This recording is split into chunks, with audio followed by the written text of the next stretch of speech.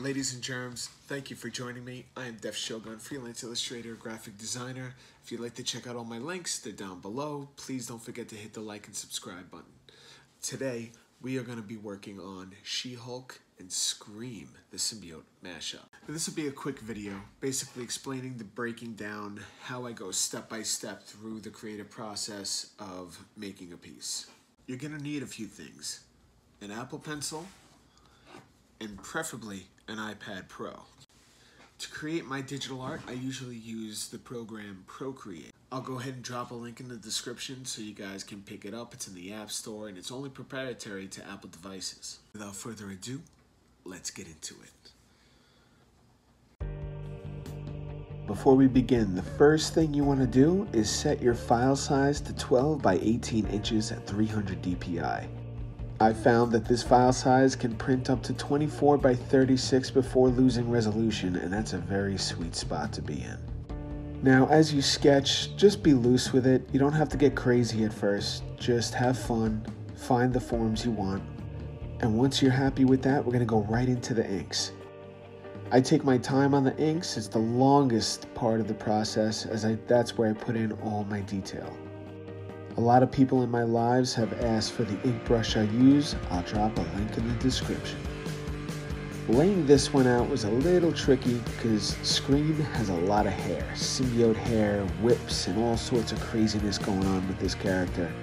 So it was a bit of a challenge to wrap her in She-Hulk. But I used having layers as a real advantage. I put all the hair that I'd be inking on a separate layer, and this allowed me to draw, erase, and manage it without affecting the rest of the ink that I've created on this piece.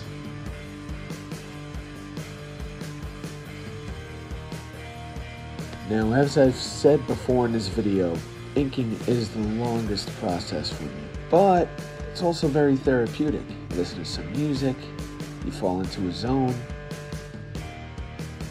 and you just work your magic. And get lost in it. Have fun with it, because that's what the whole point of this is.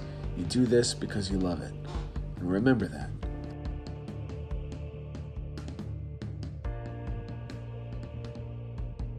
Now, the last thing that I like to do on the ink process is drop a nice thick outline around the entire character to make her pop off the page.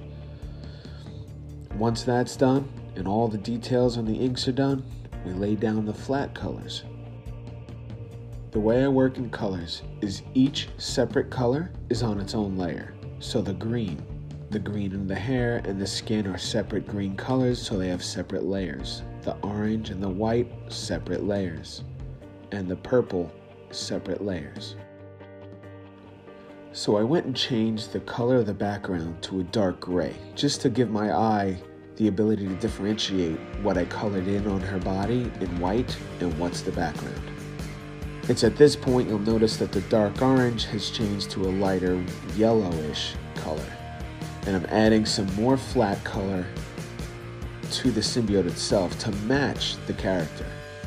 This was all done on the orange layer as I'm just playing with that color to get it right.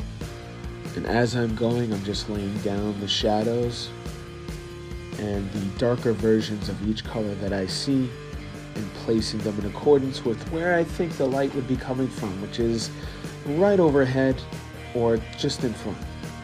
And then I go ahead and drop in some highlights. And this is when things really start to pop. Now the highlights, depending on how close the light is or how far away, you just want it to accentuate the color a little bit in different spots. As you can see, there isn't as much highlight as there is shading.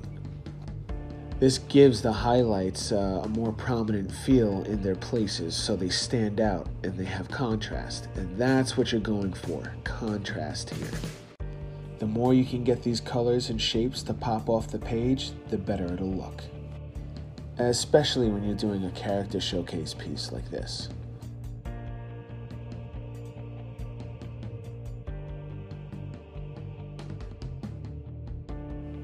Now this is where I start to play with the background and play with some special effects. I'll be making some more videos on how to do those in the future.